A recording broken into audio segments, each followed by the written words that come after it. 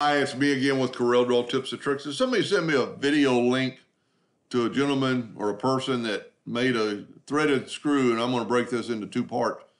And he did a really good job of making the screw because it's a beautiful screw top and thread. But there's just music playing, and I, like a lot of people in his comments, don't really learn from not, and he also goes too fast like I used to do. So draw an ellipse, not hold down the control button so it's not perfect. More like an oval. Hit the plus key on your keyboard. Start moving and hold down the control button because you need it right on top of each other. And then we need to make this corner look better. So I'm drawing in a hairline for this reason because I can break these lines apart with the virtual segment delete key and make it look like, well, that isn't what I wanted. That's what I want, and I want to take that away. There we go. So just do the same thing to the other side. And when drawing with a hairline, if this line was thicker, you might not be able to virtual segment delete key or virtual segment delete these other lines because they're almost too thick. So there we have that. That's done. Now, this is just a rectangle. We'll make a rectangle at least as long as the screw is wide, and then just kind of rotate it to a fashion. We need to turn it into a curve. Go to Object, Convert to Curve, or convert it to a curve. And then we're just going to lay it across our screw.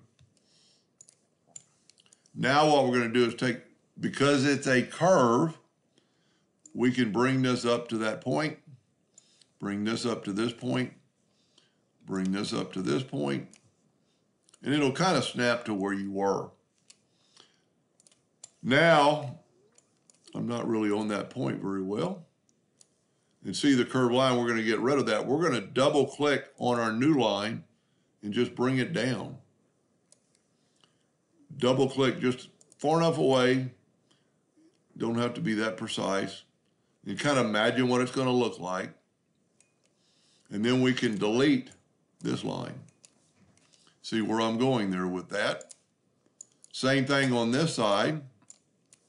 Just get your shape tool back and double click by putting a node, and we want to put a node on our square part, not our curve part. And on this one, you're just going to probably just bring it into the wall itself. And then we can delete this and delete, no, we're done. So then take a 2-point line and go from that node to that node. We're actually really done. Now, take your Smart Fill tool, Smart Fill, have a light gray and gray in some of these parts. Might want to make that, and I'm going to show you here in just a second how to fix that.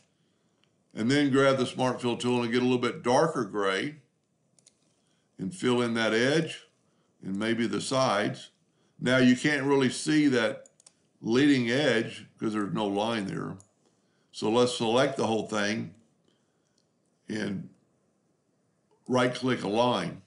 And then you could change it other than a hairline to just give it a little bit more definition. That's almost too much. So probably 1 point. And there you have a screw top. I would probably, if I was going to do it for real, I'd make it a lot thicker than this. But you get the idea. Now stay tuned to part 2, and I'm going to show how to do the thread. Hope that helped. Thank you for watching.